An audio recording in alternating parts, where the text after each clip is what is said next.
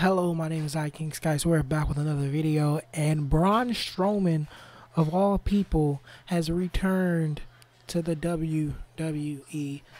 I don't know what this episode of SmackDown really was.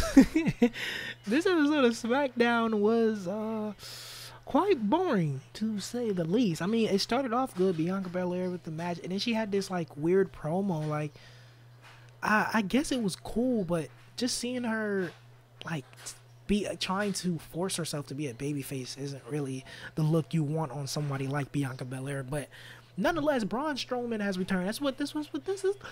That's what this video is about. Braun Strowman returning. I sound like a car engine.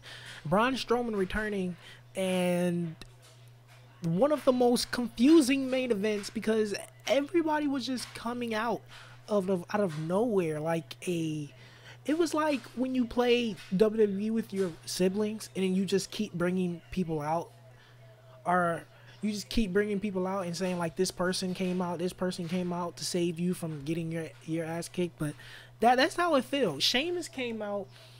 A lot of people just came out for no. Big E came out, and then it just turned into like a 4 Survivor Series 2016 SmackDown versus Raw match completely out of nowhere, and then Braun Strowman returns. I knew something big was going to happen, but Braun Strowman returning was just such a letdown. Who cares, honestly?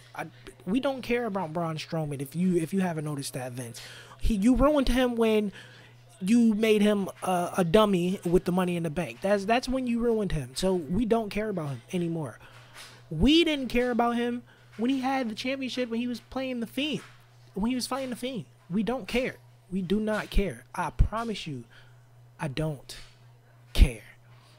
Anyway, SmackDown was confusing. This was probably one of the most like average, not even average. It was definitely below average SmackDowns that we've had in a long time. Like, there's really nothing that really happened. And Roman Reigns, he had a cool promo, but without him being in the ring and having his presence, it's not like you can't say he saved it because he was on fucking we didn't see him. I mean, SmackDown was below average. Braun Strowman returns. Who cares?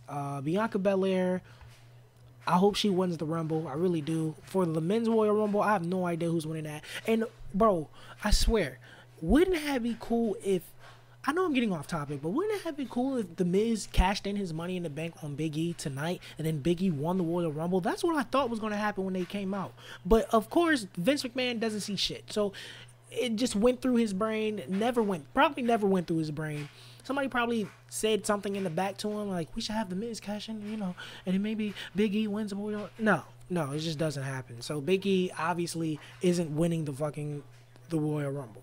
So, unless they go to the route where he wins the Royal Rumble and he loses it. I'm getting off topic. If you want more of these topics, like and subscribe and watch my latest videos, man. Like and subscribe, and thanks for watching.